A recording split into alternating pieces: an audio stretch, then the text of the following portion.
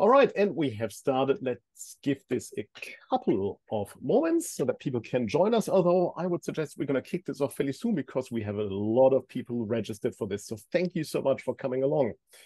Okay, the attendee numbers are climbing. That is very exciting. Look, we have a lot to cover, so I'd suggest let's get straight into it. And those of you who can't make it, all of this will be recorded. So hi, everyone, and welcome to our webinar on Screen Australia's exciting new funding opportunities. I'd firstly like to acknowledge the country on which we meet. Today, I come to you from the land of the Kombu families of the Yugambeh language region, and I invite you to think on whose land you are residing on from your location.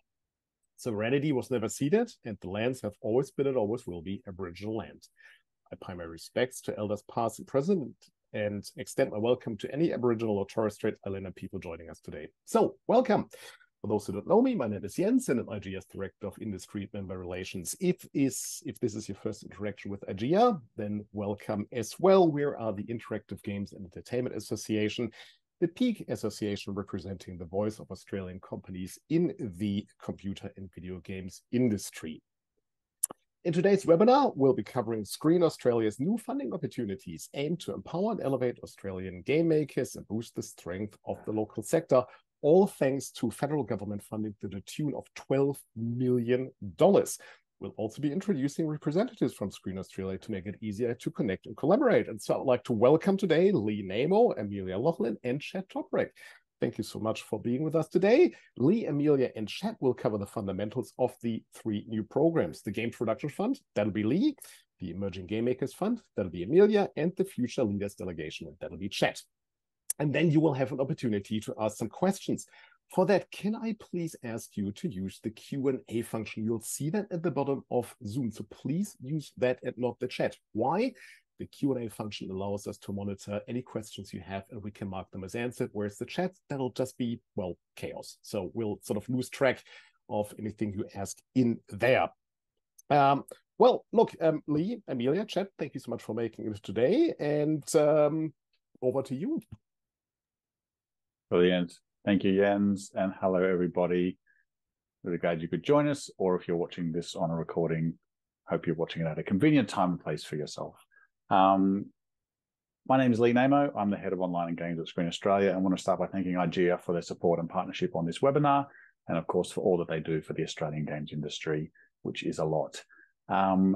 Today, we're going to take you through the three new funds that we announced at GCAP in October this year, and talk a bit about some of the information of those funds, the details, what we're looking for, and also then answer your questions, as Jens said. So let's dive right in. This is us, the games team at Screen Australia.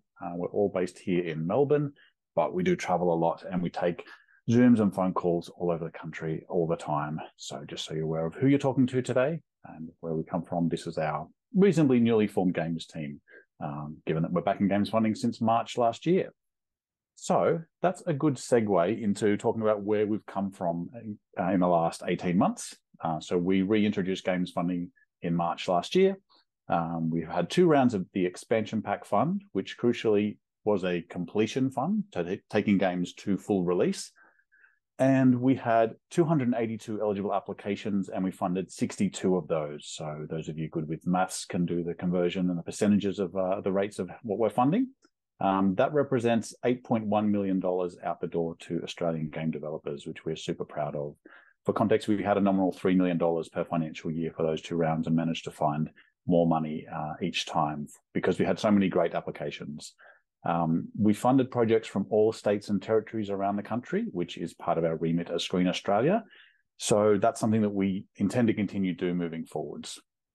We also funded two studios through our First Nations Games Studio Fund, GUC in Victoria and Awesome Black in New South Wales, and they were given $300,000 each to continue operations and to expand. So we're super proud of the work that they're doing and hope to continue working with them and other First Nations studios across the country. Now, those 2 years of expansion pack were essentially funding that we found from other areas of the agency, basically, it was our plan to use that to incentivize the government to make games funding a permanent fixture at Screen Australia. And in January this year, we were really, really pleased to see that our plan worked. And as part of the National Cultural Policy Revive, we were given $12 million for games funding for the next 4 years. Now, crucially, want to state that that is 12 million over 4 years. So that is $3 million per financial year for the next 4 years. So that's the amount of money we have for games funding at Screen Australia at the moment. And given the implementation of the digital games tax offset, which is focused on games with budgets over $500,000, our funding will continue to prioritize games with budgets under $500,000. So that will typically be independent games. That's where we see Australia having a really exciting and thriving industry, and where we intend to continue focusing our support.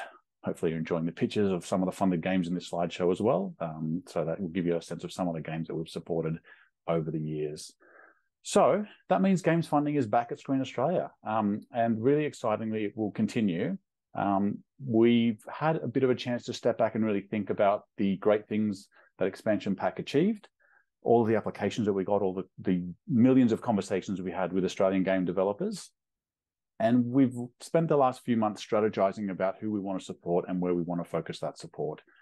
So, as I said, we implemented 3 new games funds and announced them at GCAP, and we're going to talk about them in detail now, the first of which is the Games Production Fund.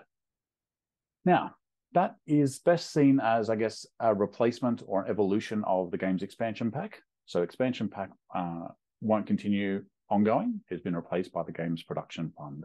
So some of the details of that fund.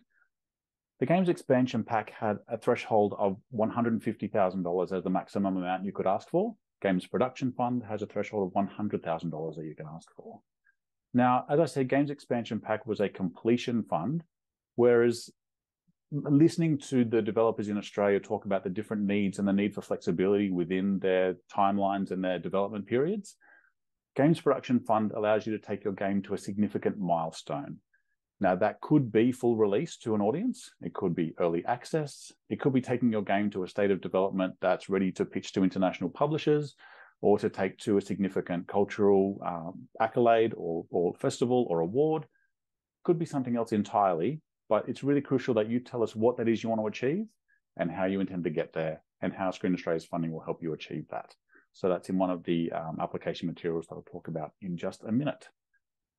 Similar to Games Expansion Pack, you do need to be a proprietary limited company at time of applying for the Games Production Fund. The first round is open right now, and the deadline is the 30th of November this year. But we've also announced the next few rounds on the website. There'll be 2 rounds per financial year, so you'll be able to see them in advance. So if that deadline doesn't work for you, you'll be able to see when our next round opens and when it closes in advance. Now, this fund is only open to projects that have not received Expansion Pack funding. So due to the amount of applications we get and the fact that Expansion Pack was a completion fund, games that were funded through Expansion Pack are not eligible for this fund. And we're aiming again at games with budgets under $500,000 at time of applying. Again, that is something that may change with certain games, but that's where we're aiming the support for this project and these funds. At the moment, you can't access this fund multiple times over multiple rounds with the same project. And I'm going to talk through some of the application materials that we need from you as well. The main one of those is a playable prototype. So exactly the same as Expansion Pack. You need something that we can play.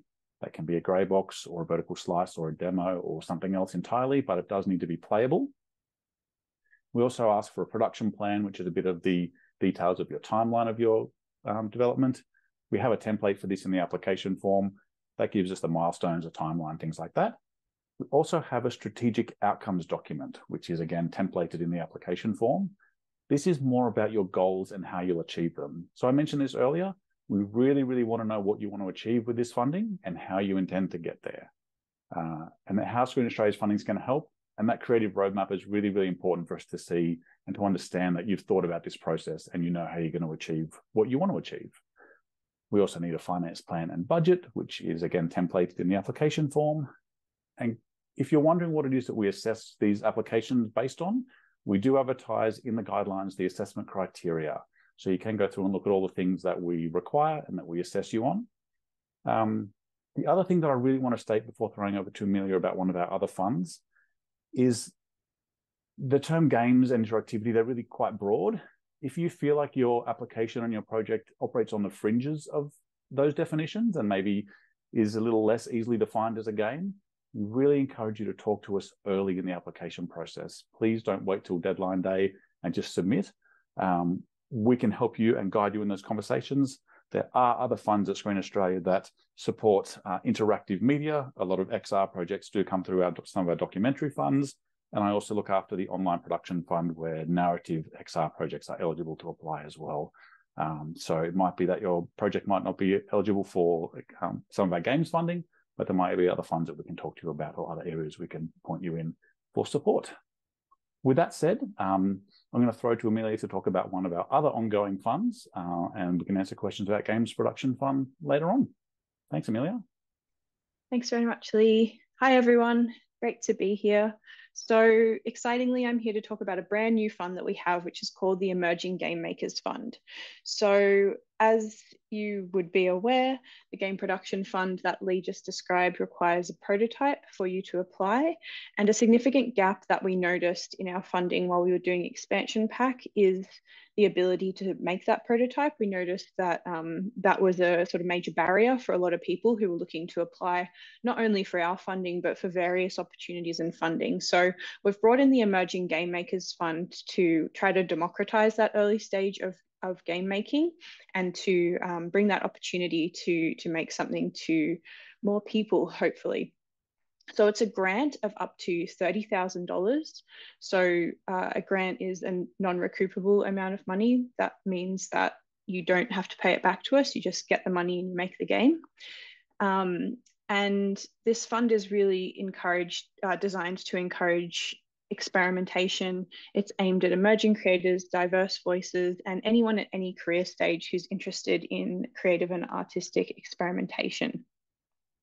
Because it doesn't require a prototype, it is prototype funding, you're going to instead come to us with an idea or a concept for your pitch, and you're going to come to us with sort of a plan of how you're going to make the thing. And I'll describe the application materials in detail in just a moment. Crucially for this fund, you can be a sole trader or a private company to apply. And this sort of goes with what we were saying about democratizing that earlier stage.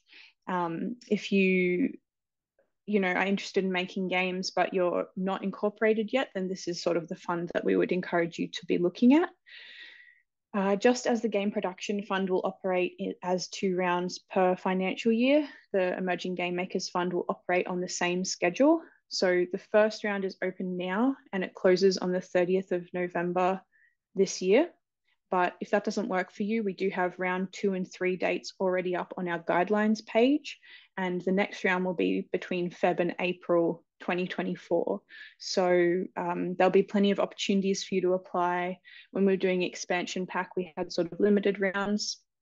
But for this funding, as Lee said at the top, we've got 4 years of guaranteed funding. So there will be other opportunities if this particular round doesn't suit you. So a few, I guess, more esoteric questions about this fund. Am I emerging? You might be asking yourself looking at this fund.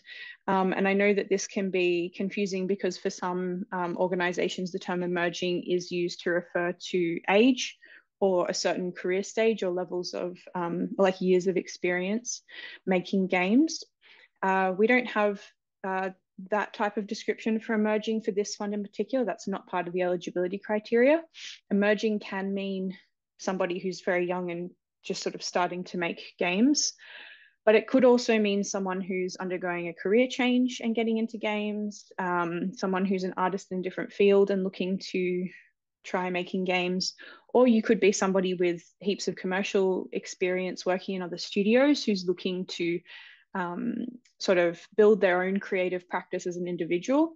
Any of those people could be considered emerging under this fund. The next question that I thought people might have, what is considered creative or experimental? So this is a really good question. I guess one of the best ways to think about this is probably to look at the criteria on our guidelines. One of the areas of criteria is creative merit, and we talk there about the sorts of things that are competitive in this fund. But basically, what is creative or experimental really has a lot to do with what's going on in the realm of game making. So being familiar with sort of what's been done and what hasn't, and how your work sort of maybe pushed the bounds of what has or hasn't been done before. Something to avoid would be being weird for weird's sake. So we're not looking for, a known game format with some layer of weird over it just for the sake of it. That's not really what we're looking for. We're really looking for originality and people who are sort of taking creative risks in what they're doing and building. And when I say creative risks, I don't just mean art style. You could be doing something really technically interesting. You could be doing something really narratively interesting. You could be building a technical narrative system that does something really interesting. Games are all sorts of different disciplines. So experimentation in any of those is of interest to this fund. In terms of the application materials, we're looking for a pitch video where you're going to talk about the creative vision, what are the aims of the project, why do you want to make this? If you've ever done a statement of artist intent, that sort of reasoning of why you're trying to make this and how that's going to contribute to your practice, that sort of thing is what we'd love to hear in your video. We're also looking for a creative pitch deck, which is a slide deck, but crucially, it's not the same as the sort of slide deck that you would use to pitch to an investor. It's a creative deck. So we've templated this material. The template is available on our guidelines and in the application form. There's a lot of information in there about the sort of things to include on the slides. The amount of information on each area is really going to depend on what your game is, because some games are more systems heavy than others. Some games are more narratively heavy than others. So you should certainly give us information as is relevant to your project in particular. But the sorts of things that could be in this deck could be mood boards, concept art and sketches, information about the audio or soundscape that you're thinking for your game, narrative overview, systems, mapping, systems, trees, anything like that. It really depends on what sort of game you're making. But as I said, the template does include a lot of great questions to get you started in that. So you've got the creative pitch deck, and then you've also got a project plan. The creative pitch deck is really about the creative vision for your project. The project plan is about the practicalities of how you're going to do that, because even though this is a fund that is targeting more creative ideas, we still expect you to have a good idea of how you're going to build the thing that you're trying to build. So that document is looking more for some practical details about your project. It's also templated, lots of good questions in there to get you started. We're also looking for the CVs of your team members as part of this application. And there's a brief budget. There's no separate budget document, but within the application form itself, there is a brief line item budget that you'll need to fill in. We understand that that's probably going to be dominated by wages for the people making the game. That's fine. That's very normal for this sort of funding. And I will now pass over to Chad to talk about one of our other new funds. Thanks, Amelia. So I'd like to tell you a bit about our brand new Future Leaders Delegation Initiative. With this program, we really want to acknowledge the importance of traveling internationally to find and connect with your community and your peers. We also want to acknowledge how challenging this can be for early to mid-career game makers in Australia, as it can cost thousands of dollars to travel to an event like GDC, the Game Developers Conference in San Francisco. But we all know that incredible opportunities come about from attending these conferences and festivals in person, face-to-face.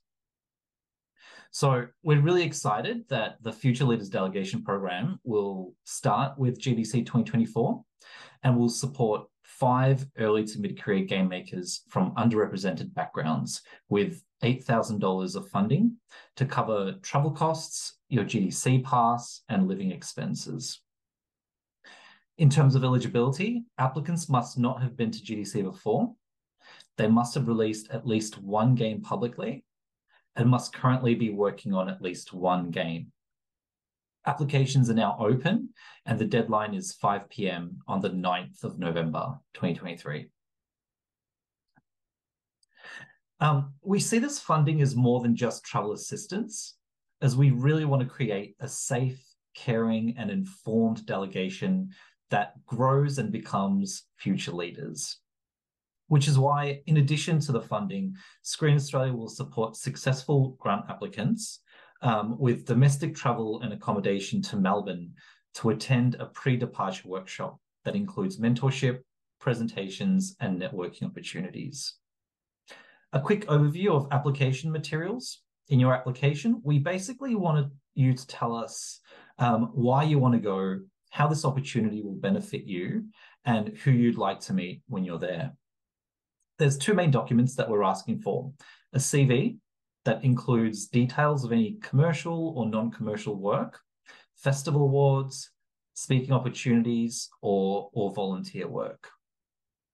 And then the second document is a career development proposal, where we want to see how this opportunity will benefit you in your career. We want to see an overview of your past and current works, and a brief description of your career objectives and how GDC will aid in achieving them. And finally, we want to see a list of up to 5 local and up to 5 international game makers that you'd like to meet and learn and hear from. You don't already have to have met these people. We just want to know that you're doing research and planning out your trip to make the most out of it. If you're interested in applying, please read through the guidelines. And we've got an amazing FAQ document for all 3 grants, actually, that'll help you out with any questions that you might have. So I'll hand it back over to Lee to tell you about one other opportunity that we have. Thanks, Chad. Thanks, Amelia. Just quickly wanted to mention the Skills Development Fund. It comes under a different area of Screen Australia's funding, but it might be relevant to some of the medium or larger studios out there. So this Skills Development Fund,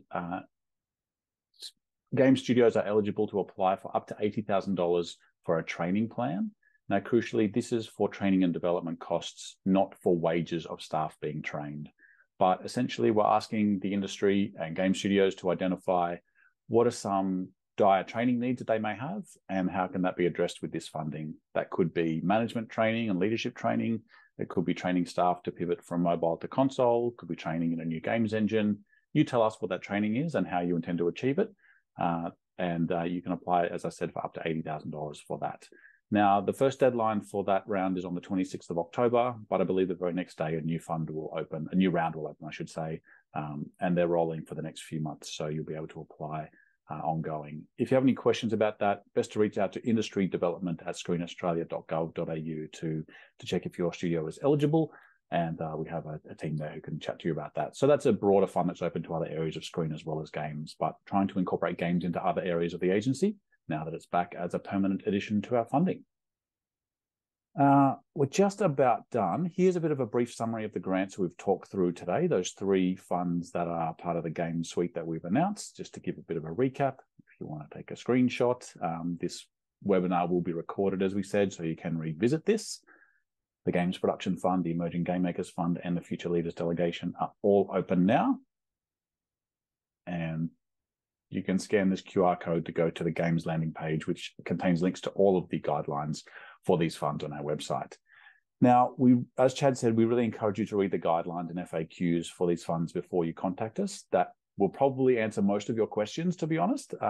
If it doesn't, you can reach out to our program operations team via the games@screenaustralia.gov.au email, or call that number on your screen to, I sound like an infomercial, call the number on your screen to speak to somebody if you would like to. However, as I said, it does really help us if you've read the guidelines and have a few questions prepared, because they may answer your questions.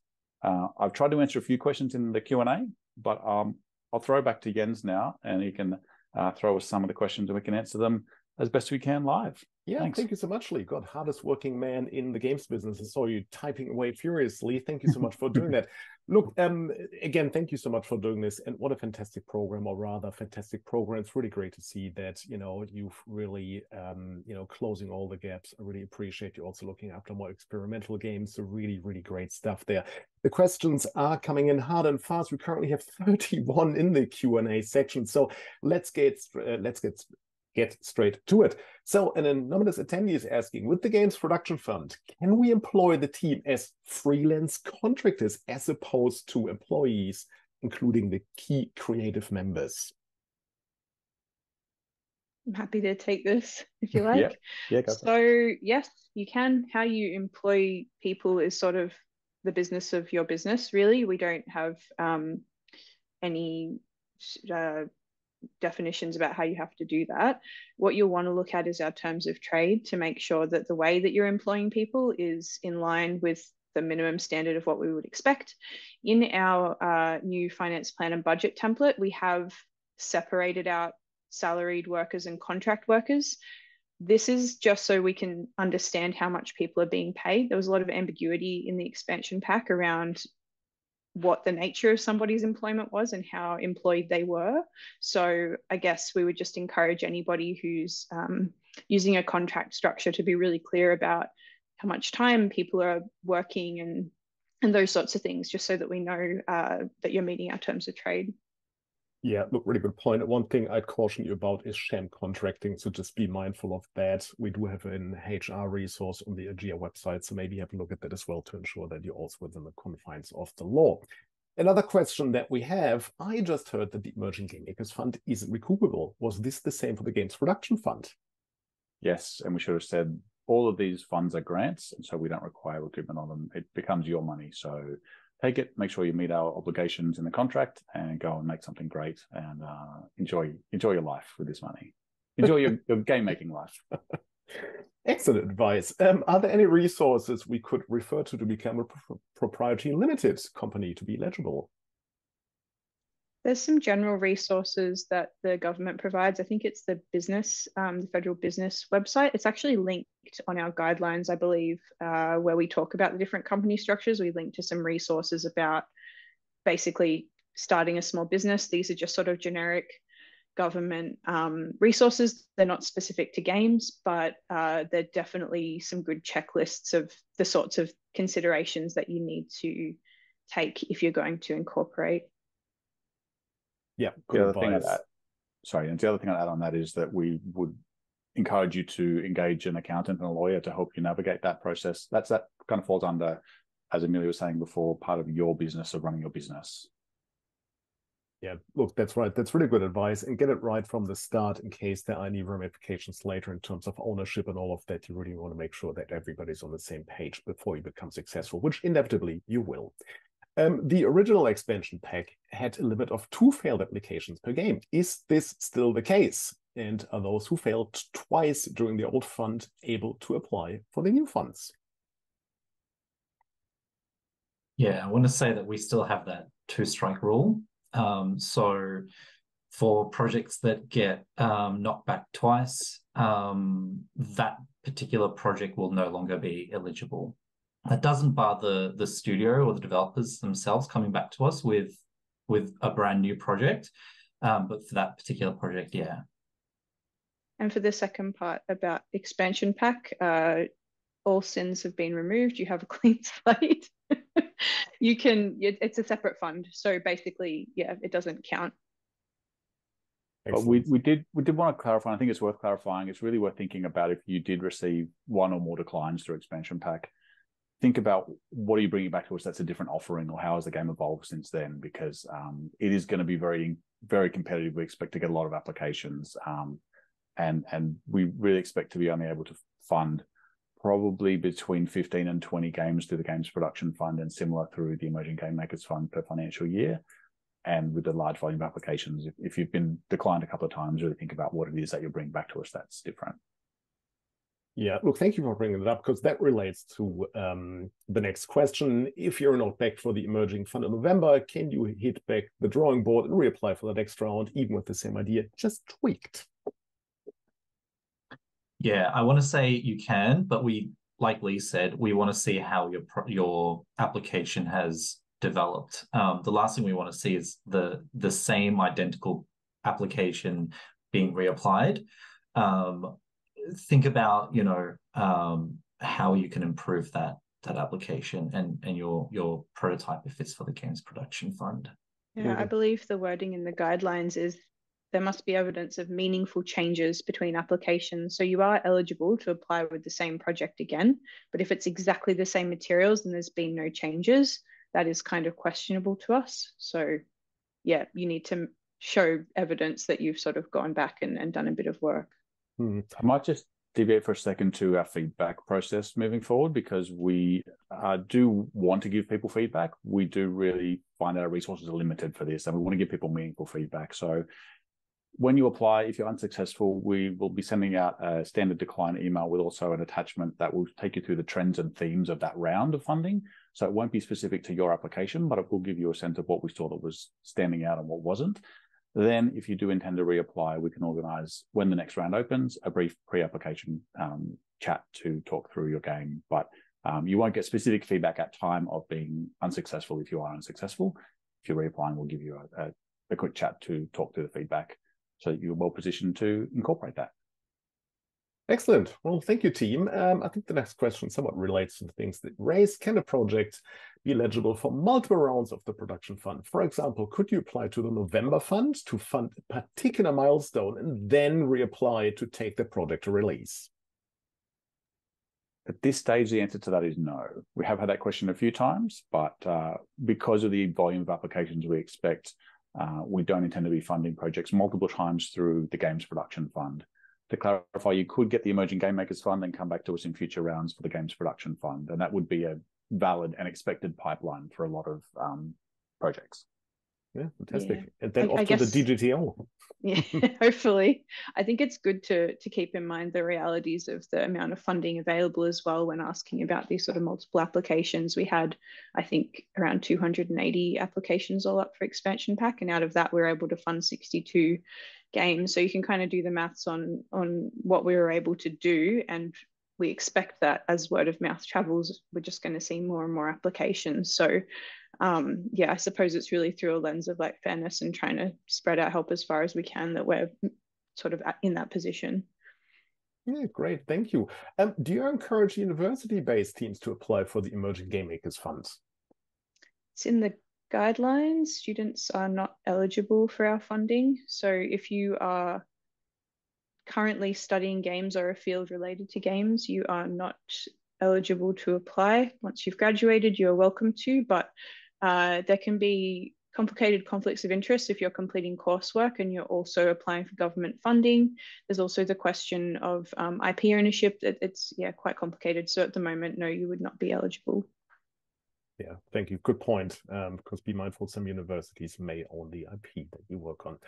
Section 8 of the Game Production Fund application talks about copyright and clearances. Do we need to get some legal documents stating that we are the IP owners of our game? You require a solicitor's chain of title opinion letter for your game at both time of approval for funding and contracting, and then at the end of delivery. So we get two of those solicitors' chain of title letters. Again, I would refer you to a lawyer to talk about that in terms of to make sure that you've got the required documentation in order to apply. Well, thank you. A question here from Amos. Do you recommend reaching out to you and discuss the project before applying for the Emerging Game Makers Fund? You can reach out if you've got any questions regarding the application and the application process. We don't give specific feedback on how to make your grant better or more competitive. But if there's any confusion around what's expected or what the application is asking, you can definitely reach out and we'll clarify that for you. You don't have to, though, just to clarify that, like because Yes. of the volume of applications and the amount of people that we're talking to across the country, we just can't talk to everybody who's going to apply. So don't feel like if you've got all your questions answered, you don't have to kind of run your game by us or your project by us to get a kind of, cool, you're coming in. It'd be lovely if we could manage that volume, but we don't think we can. Fair enough. Jason is asking, can I apply if I'm making a non-digital game or a game that combines digital and analog spaces? This is also in the guidelines. No, it's not eligible to have basically a non-screen project. Where Screen Australia, we have to fund digital projects that are entirely digital. So yeah, sorry, but no, not eligible. Clear answer on that one. Billy is asking, are projects applying to the Emerging Game Makers Fund still expected to have some sort of commercial aspirations or viability? Are projects with no commercial aspirations or artistic ones less competitive? I would say no, you don't. They're not less competitive and not really expected to have commercial aspirations or viability. I think one of the great things about the Emerging Game Makers Fund is you can use it to create a prototype, and if you feel like the prototype isn't really leading anywhere and has no commercial viability, that's totally okay. We'd like to think of it as giving you the time and the space to experiment and to learn and to hopefully come up with a prototype that you can take somewhere, or just to create a small, micro scale project that's complete. I think we are. Yeah, I think that's all definitely true. It doesn't have to be commercial, but I think what we do want to know is that you're clear about why you're making what you want to make, even if it isn't for a commercial outcome. Obviously like skill building and sort of furthering your creative practice are things that we would want to see as well. I think, yeah, there's sort of a line between like, oh, I just want to muck around in this engine, and oh, I found this really cool thing I can do in this engine. I want to experiment with it further. We are looking for something that's a bit more of a defined direction that you want to take your practice. But yeah, the commercial aspect is not compulsory for this fund. Yeah, great. Thank you. I think competitive applications will have a clear intention and goal as to why they're going about applying. Yeah, just like any other art, you don't just do it for its own sake. We do have a question here, which I think you'll probably be able to answer very quickly. Is there support for us as we go through the application process? Can somebody review our application before we submit it? Yes to the first part, no to the second. We can't pre-assess applications. We can answer your questions, as Chad said, and we can help you demystify what we're looking for on those questions. But again, we'd encourage you to read the guidelines, read the FAQs, rewatch this webinar, have a look at the templates for the application form before reaching out to us. Also, like anybody in your life can help you with that sense checking, I think. There's a temptation to be like, oh, this is a games thing, like my mom or my aunt or whatever, like wouldn't necessarily want to see my my document or my creative pitch. But I think just being coherent and really clear in your application materials is something that's really important. And sometimes showing your pitch video to your brother who is not at all interested in your work, that might be the best thing that you can do, because we're like your brother when we see your pitch video. We've never heard anything about your project before. We're totally blank slate. So it can be good to sense check things against other people as well. Yeah, well, good call. Thank you. An anonymous attendee is asking, so for the Emerging Game Makers Fund, the priority is on creative or experimental games only? More traditional games are not considered? I feel like we kind of answered this. It's broad. It's kind of both and everywhere in between, as long as you're clear on what your goals are.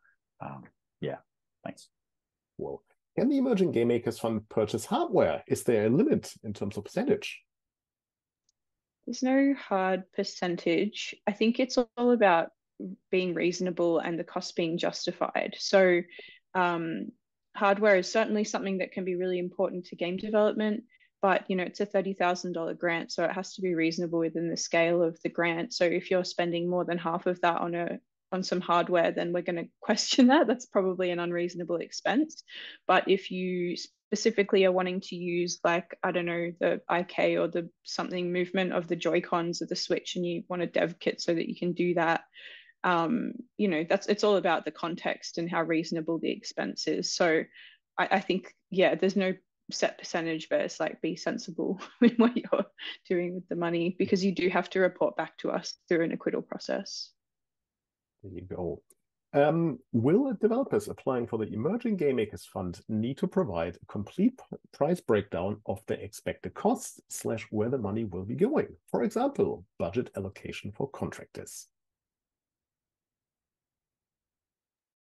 Yeah, for Emerging Game Makers Fund, the budget requirements are reasonably light, I would say. We do require a budget breakdown as you apply in the application form.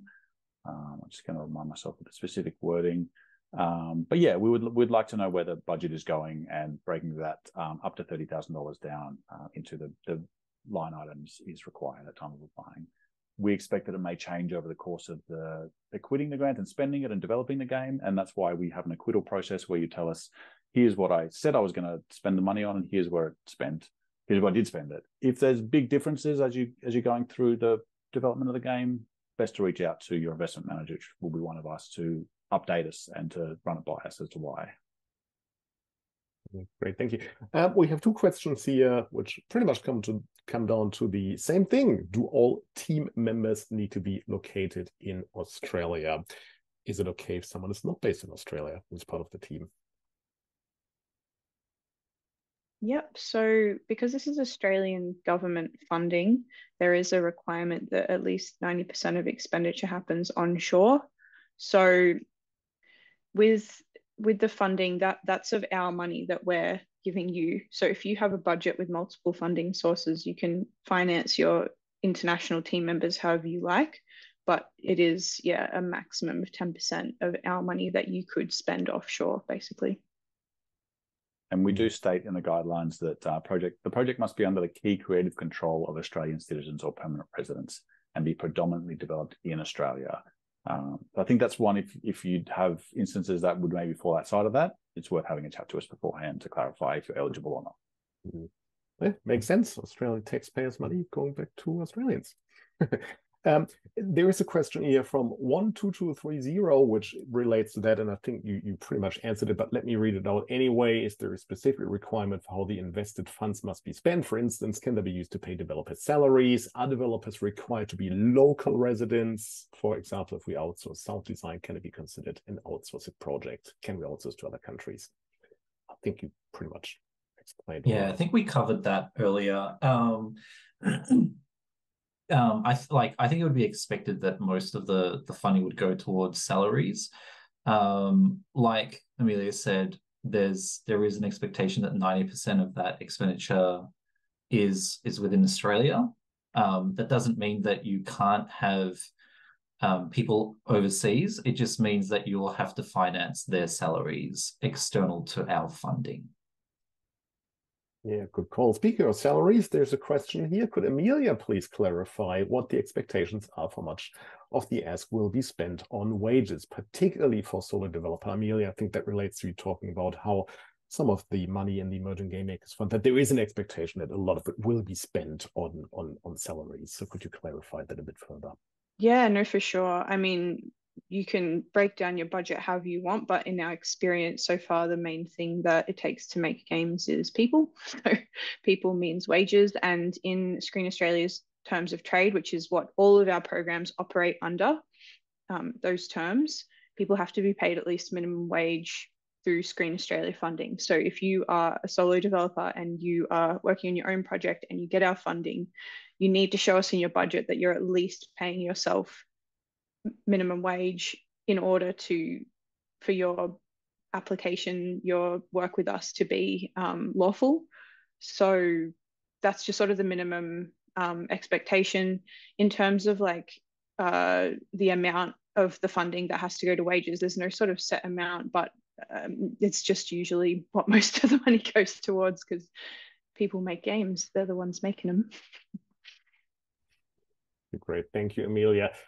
We have a very interesting question here from an anonymous attendee who's asking, does the 500K project limit include in-kind work? And if so, do you have any advice for people who have large amounts of in-kind work, but perhaps minimal monetary investment?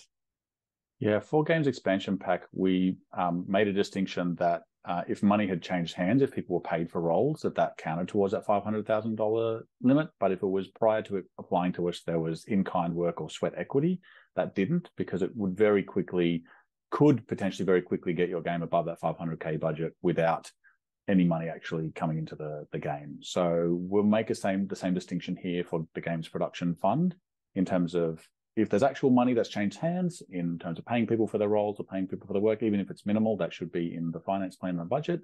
If it hasn't and it's just been in-kind work, then you don't need to count that. So hopefully that will mean that your game's budget, if it's largely in-kind work, is under $500,000 when you apply to us. Great, thank you, Lee. Aiden is asking, do Game Jam games count towards one game released for the future leaders delegation? Yeah, absolutely. As long as the game is publicly released, like on itch or Steam, that's totally okay. Great, thank you. Well, that was straightforward. Matty is asking, what kind of support exists for building the career development proposal? The guidelines, there's a list there. It says up to 1,000 words, and we've got a bullet point list of what we are after for that career development proposal, including how the opportunity would benefit you, overview of your career and past projects, your current career objectives. It's all there in the guidelines. What we're looking for there is that there's some thought and some strategy around your career and where you want it to go, basically. But it doesn't need to be too rigorous. Hopefully 1,000 words is still meets that definition of not too rigorous. Thank you, Lee. Anthony is asking, can you apply for the Games Production Fund and the Future Leaders Fund? Yes. Easiest one to answer. Yeah, okay, excellent. Thank you. Scott's asking, with the Games Production Fund, do we include costs incurred prior to our proprietary company creation date in our total budget and cost report? For example, company creation costs, price, software, hardware, wage costs, and so on. Yes, basically would be the short answer. But think about what Lee just said about in-kind work versus work that was compensated with money changing hands. So the only thing that you wouldn't count is that in-kind work that was not paid. But if you have, bought things for this project in particular, if you have clear records that you can, when you started spending money towards this project and you know what those costs are, yes, we would expect to see that sort of stuff reflected in your finance plan and your budget. Okay, excellent. Mitch is asking, for the Future Leaders delegation, for the selection criteria, could someone who has worked on a commercial game be eligible to network to potentially find work overseas to then eventually come back to Australia as a more experienced professional? That's a tricky one. I don't think we would be wanting to fund people to set up shop overseas. We want to be able to build a delegation program that brings that knowledge back home, that ultimately benefits developers in Australia. I think brain drain is a real thing, and because it is public money, we want to ensure that is spent on Australians in our shore. Yeah, fair enough. Also, Mitch, don't go. We miss you. Anonymous attendee is asking, what are you looking for in team member CVs? As someone without games industry experience or specific experience to the games industry, should I be adapting my CV to focus on game work and skills? Your CV should reflect the body of your work. I think if you're applying for games funding, it should be prioritized and focused towards the games work you've done. But if that's minimal, then even the fact that you've you've created and finished other creative projects is really valuable to us to see that might be, it might be plays, it might be a web series, it might be a book. Seeing that you can take something from start to finish creatively is really important to us. I'm sure there's many CV creation guides out there on the website as well, so it might be worth looking at some of those and looking at CVs of people that you think are doing a good job, because that CV must have helped them get there. I would also say, if you're very either early in your career or your career changing, I think showing your full work history or your history is of interest to us. If you're changing jobs, it's interesting for us to see where you've come from, if that's part of the flavor of your application of, I'm swapping.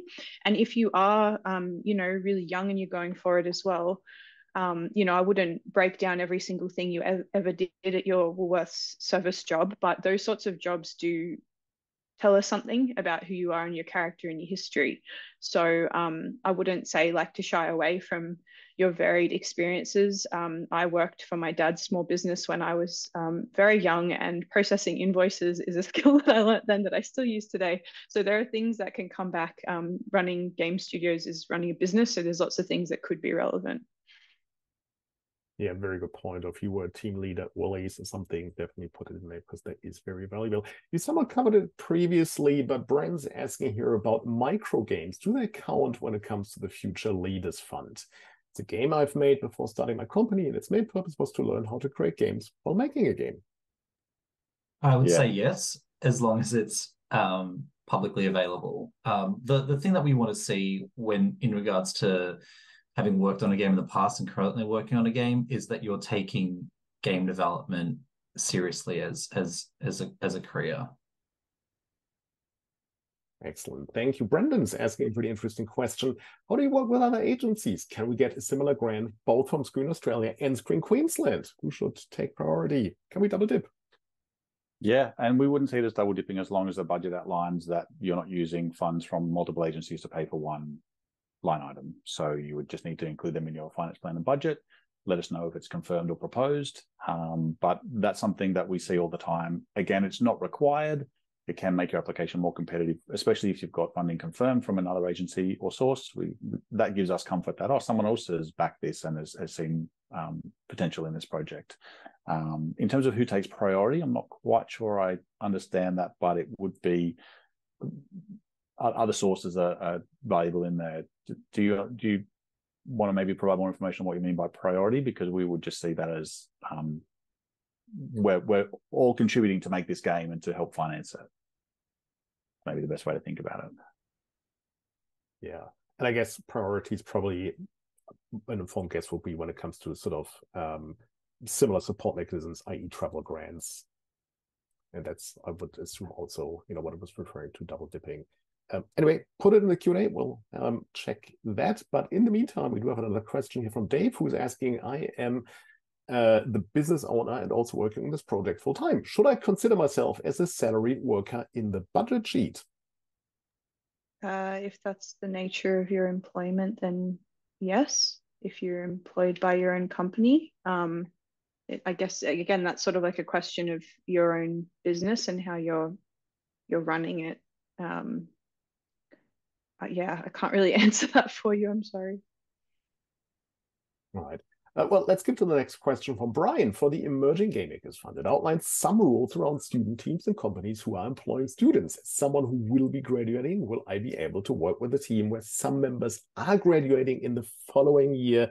Is deferring a solution? Again, you somewhat covered that when we talk about student games. Yeah, so the way to think about this is the eligibility criteria is at the time that you apply. So in the guidelines, it says what you can or cannot be at the point of application. So if you're a student, when you're applying, you're not eligible. So we would just recommend that you apply later when you are not a student. But I should clarify, this is if you're a student of games or a field related to games. If you're studying something totally unrelated, then this criteria doesn't apply. Okay, great, thank you for clarifying. And anonymous attendees asking, can a portion of an application for an Emerging Game Makers Fund be used to travel and attend such events as PAX to experience how other developers present their upcoming games and basically learn a bit on the ground, how the scene, immerse yourself, how do you run a booth, how do you market, how to create awareness, and so on. I mean, we haven't been asked this one before. Lee, do you want to go? Yeah, let's see if our answers correlate. I would say it's not out of the question, but it also that would probably want to be a pretty small percentage, I would imagine. The main purpose of that fund is to help you create a prototype. If you can justify that attending those events is vital to the creation of that prototype, then I challenge you to convince us with your application. Make it undeniable. Yeah. I think it's like what Chad was saying before about what's your goal. Like if there's something really specific, or if like there's a showcase that have invited you to be part of their thing. If you're making a turtle game and there's heaps of other turtle games and you're going to have this great event at PAX and it's really going to help you to be amongst that network and, to meet other people in that space, then basically, like Lee said, convince us that that's viable. I agree. For you. I think the most important thing is that it relates back to the project that you're working on. The Emerging Game Makers Fund isn't a travel grant. And so at the end of the day, we want to see most of that going towards the creation of the game. Cool. All right. We do have some more questions here, quite a bit actually. So let's have a look what else is there. I think the next one will be pretty straightforward. Will you provide detailed feedback on rejected submissions? I guess that's a no. You've already covered that previously.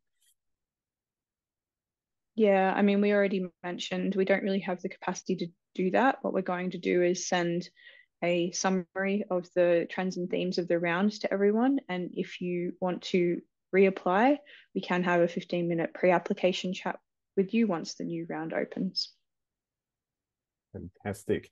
I'm just going to scan through some of these questions to see if there are any that we haven't really touched upon yet. So Oliver is asking, can a game with educational elements be eligible for the Games Production Fund? Yes. Yes, serious games are eligible. Excellent. Fantastic. Stuart is asking, with the recent news about Unity's controversial changes to runtime fees, what would happen if a game engine introduced something really weird or new that would make one's application ineligible?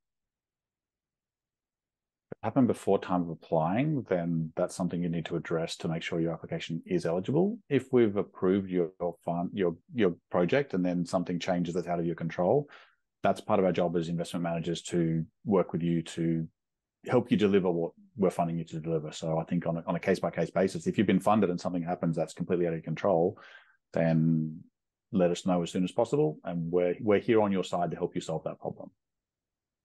Yeah, great.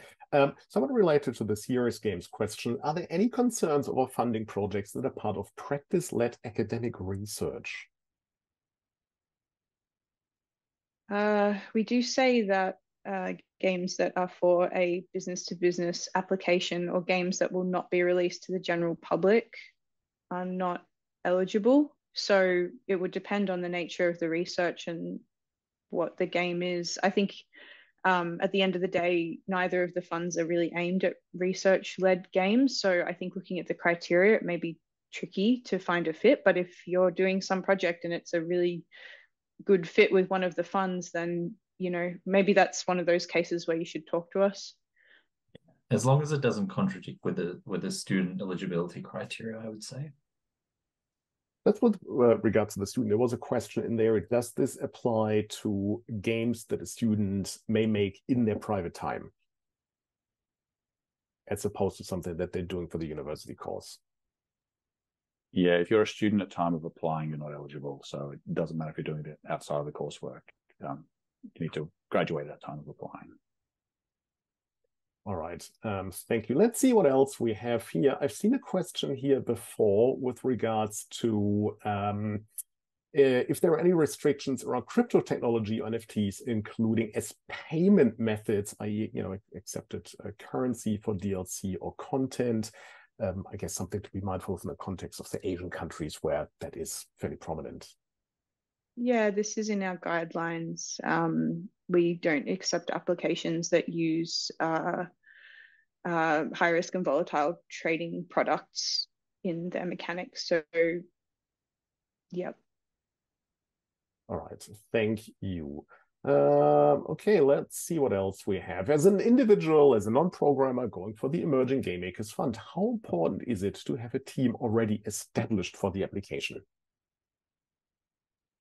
I think it definitely makes your application more competitive if you can come to us and say, I have X number of people confirmed with letters of support even stating that they're confirmed and their CVs to go along with it. I think adding information like that will definitely make your application more competitive.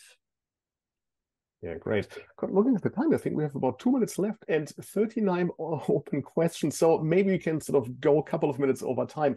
I will, however, say what we're going to do is once this webinar is over, we will send the open questions to the team at Screen Australia. So Zoom has a function where we can collate all that and then they can maybe reflect it in their FAQs. So your questions will not just go into the ether. All right, let's see what else we have. We've been working on the project for a year, and in the finance plan sheet, should we include money that already has been spent on the project, like worker salaries? Yeah, if it's been money that's changed hands, then yes, it should be part of your finance plan and budget when you apply. Excellent. We sort of answered that. What kinds of things can we do as a team of part-timers of mixed experience to give us the best chance with the Emerging Game Makers Fund? I think just really consider the viability of what you're proposing, just making it clear what your other obligations are and what your capacity is to complete this project is a really common thing for people to be working a different job and also working part-time on a games project. So it's definitely not a problem. Just being really clear about the scope of what you're doing and why that's viable. Yeah, great. Thank you. There's a good question here regarding ratings. Do our games need to be geared towards any specific rating? If we have a game that would likely be rated for a more mature audience, would we have a higher chance for an application to be unsuccessful? No. There is an oh, sorry. There is. Go. Oh, sorry. Yeah. So all games released through our grants need to be classifiable within Australia. I think that's the only criteria that we have when it comes to classification. Yeah, I mean it is government money, but we've funded all sorts of different genres and types of games so far. You can have a look on our website and press releases to see the sort of breadth of what we've funded, and certainly there's some mature themes in games that we've funded already, so it's not going to cast you out of the pool early or anything. Yeah, great. Thank you. We have a question here from Matthew. Can the training you apply for be for non-games? So, for example, we're a skilled developer or skilled developers, and we're teaching NDIS participants. I would love to be able to get occupational therapy training for my staff. This is for the Skills Development Fund. Lee, did I you think want to? so. I was just going to say that fund, if you are referring to the Skills Development Fund, is open to other non-games production companies across other areas of screen, but crucially would need to be for screen-based content and industry training needs. So I suspect what you're describing wouldn't be eligible, but if you do have questions and think you are, please reach out to industrydevelopment@screenaustralia.gov.au. But again, it's for screen-based content. Yeah, great. Thank you, Lee. There's a good question here regarding the documentation for the Emerging Game Makers Fund, because it asks for a diversity, equity, and inclusion plan. I haven't written one of these personally, so what kind of plan would it be? Are there any examples that I could refer to? Yeah, so I think in the template we ask a few questions about, where is your team now? Where do you want to get to, and how are you going to do that? I would advise starting with reflecting on those questions. There's plenty of resources about this online, YouTube videos, seminars, workshops. There's plenty of resources you can use out there to educate yourself. But I don't think we specifically ask for a D&I plan, do we? It's not a specific whole plan. It is one of the questions in the template. So yeah, that is another good point. And I'm sort of thinking about saying that all of the questions within the template, there is a page limit to how long each of the templated documents can be. So we're not looking for the same sort of D&I plan that, like a AAA studio is going to have that's 60 pages long. We're just looking for you to express an awareness of how this dynamic operates in your team, like what that means for you, where you're at and where you want to be. Yeah, great. Thank you. Maybe we have time for 3 more questions? I'm trying to answer some in the chat as well. But, all right, excellent.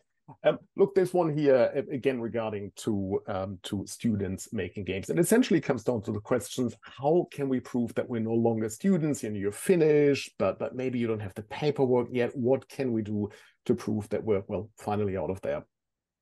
We don't ask for any proof. So when you apply to us, everything in your application, you have to tick a box to say it's legal and true. So it's basically your word in the application form. Okay. And I guess if that doesn't turn out to be true, that's probably not good. Yeah. Okay. All right, there you go. What happens if after receiving a games production fund grant, the budget for the game blows out over the $500,000 limits? that would be one that would come under talk to us if that's looking likely to happen. In general, our mission is to support Australian game developers succeed, and if success means that your game has gotten a bigger budget with investment from elsewhere, we do not intend to take the money back from you. So that's going to be on a case-by-case basis as to how we deal with it, but can say that we would see that as a success story rather than anything negative, as long as it's not you trying to hoodwink us with a budget that's eligible for the DGTO at time of applying. But that's not for here and now. Great. Matt's asking, are there any ranges for pay rates for specific type of jobs? For example, a programmer should get X, an artist should get Y per hour. And are there any guides available somewhere? How much should you be paying people? Yeah, our guidelines linked to the Gameworkers Australia awards rates. I think that's a really great place to start. If you are unsure of what rates to pay your workers, check out the Gameworkers Australia website.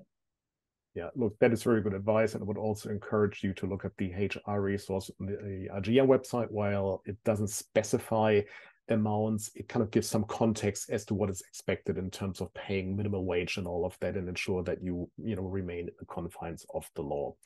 All right, one more question. Can someone with a full working visa right apply for the grant?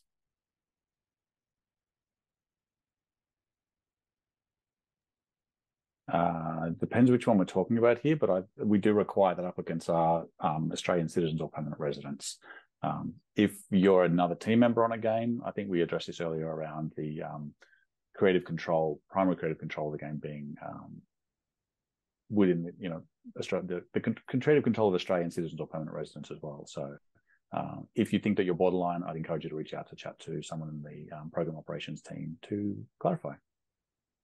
All right, fantastic. Look, we've sort of gone 5 minutes over already. We still have 29 open questions. I'm afraid we probably won't get to all of them, but I would really like to thank Lee, Chet, and Amelia for all their hard work, for the fantastic work that they're doing in Screen Australia, for getting this off the ground, for really covering the whole ecosystem from small indie to experimental, and then complementing the DGTO. It is really, really great work. Thank you so much for continued support for the industry. Thank you so much for making yourself available for this webinar and answering all of these questions. And like I said, your questions will be heard. They're not just going to disappear. We'll share them with the team at Screen Australia that can have a look through them and then see in how far they can be reflected on the website and in the FAQs. And, I would also encourage you to have a chat with them. They really are as friendly as they appear on screen, probably even friendlier in the real world. So, please reach out. So yeah, thank you, team. It's really great work.